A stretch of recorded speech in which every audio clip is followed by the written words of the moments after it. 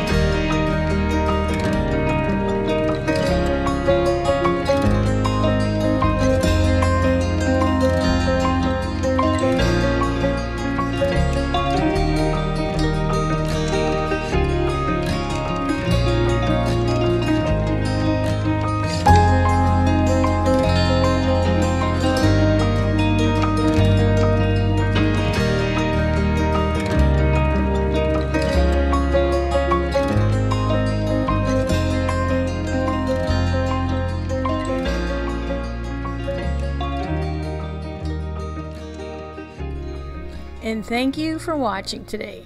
And as always, I hope to see you next time on Adventures Outdoors.